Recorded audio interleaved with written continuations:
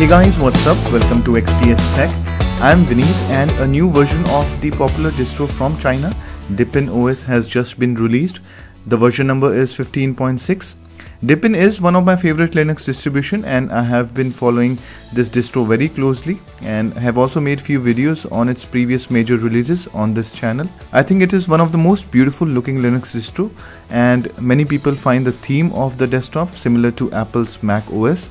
Well, there may be some inspiration from Mac OS, but the desktop has a lot more features, and I have been improving it with every new iteration. And more importantly, it's free, which is great. So let's find out what's new on Deepin's latest version, 15.6. Starting with the installation process of the operating system, the installation process is the same as the previous version. You have all the usual set of options beautifully presented in this clean, transparent background that looks really nice. Looks has been one of the greatest strengths of Deepin OS. They put a lot of emphasis on making the desktop an eye catcher, and full marks to the Deepin design team for being successful in achieving that. Its trademark transparency on the background of menus and windows is quite popular, and now KDE in its new release of Plasma 5.13 desktop has also included this transparent background feature, which is a good thing, but Deepin has been doing it since its beginning. Now after installation, on the first boot, you get this welcome app, which is new in Deepin 15.6. This app shows a sneak peek of all the features of a Deepin desktop and also lets you customize the icon theme, taskbar mode, and enable or disable window effect. So you can do initial customization to the desktop before you start using the system. So this is the desktop. Alright, now let's go through the changes on the new desktop. Now let's start with the launcher. The launcher has been redesigned. Now the left side shows the list of frequently used app with the most frequent app at the top. All programs gives you list of all the installed program on the system. Now you can change this sequence by moving apps up or down this list as per your choice. So this is a new customization added in 15.6. On the right side is the shortcuts to important folders with a link to Deepin manual at the bottom of this list. This manual has been updated, and now it has a new section on Deepin desktop environment, giving you all the required information on how to use this desktop. At the bottom now is the clock with date and time. There's also a quick shortcut to settings, and gone is the shutdown icon, which is replaced by this text. Another new feature is Selective Hidpi.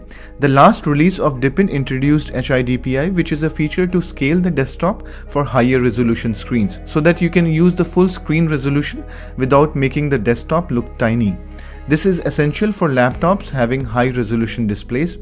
Now with Deepin 15.6, you can enable or disable scaling for each individual app. So you can right click on an application and check disable scaling. Now the app loads in native resolution with no scaling. This is helpful for apps that do not handle scaling well. Next is the dark mode theme for apps. Now there's an additional dark theme option in the app menu. You can check dark theme to turn the background of the app dark. It looks really nice and gives a different new look to the desktop, and many new desktops are now adding this feature, including the recently announced Mac OS Mojave, which has a similar feature. Now moving to the control center, which is the place where you find all the customization settings. The biggest visual change here is the change in the left menu bar, which has been streamlined a bit. This lets you quickly access settings for each category. Next, there is a new setting called Enable Window Effect. This setting gives you option to enable or disable the transparency in the background. By disabling, you will lose all the transparency and blur effect, which is kind of the signature of a Deepin desktop. But disabling this makes your system lighter and less resource hungry. There's almost 5 to 10% decrease in memory consumption. Hence, it is best for system with low memory or hardware resources. The other new change is the Bluetooth quick access icon at the bottom to quickly turn Bluetooth on, off, and to connect nearby Bluetooth devices. Also, the music widget is now built into the control center, so when you play music, you get play, pause, and tracking right on the control center. Alright, so that was all. Apart from these changes, there have been many minor improvements. For a complete list of changes and improvements, you can check out the release note page of Deepin 15.6 on Deepin website. You can also get the link of this page in the description of this video. Deepin is a great functional Linux distribution that has made its own special place in the world of Linux. No, it does not provide heavy customization options unlike other Linux distribution, but it provides just the right mix of features to make the desktop not only look beautiful but also one that works just as great. Alright, so that was all for today. I hope you liked this video.